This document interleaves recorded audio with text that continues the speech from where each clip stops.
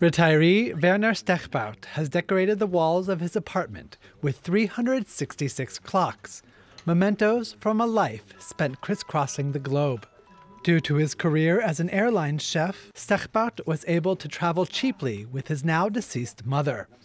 She suggested 50 years ago that he collect a clock from every country on the globe.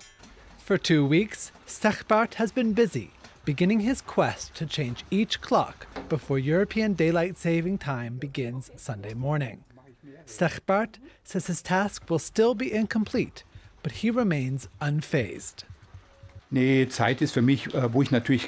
Where I worked, time was of course important. You had to be on time. But now that I'm retired, I do what my mother used to say, enjoy each day as if it were my last. Whether it's 6 or 7, I don't care. The main thing is that I'm happy and satisfied. In the evening, I sit in my armchair, turn the television off, look at my clocks, hear them ticking, and think that a new day is over. A day I've enjoyed once again. Ich habe den Tag wieder genossen, ja. Even though he is dogged in turning forward his hundreds of clocks, Stechbarth still can't rely on them to be on time.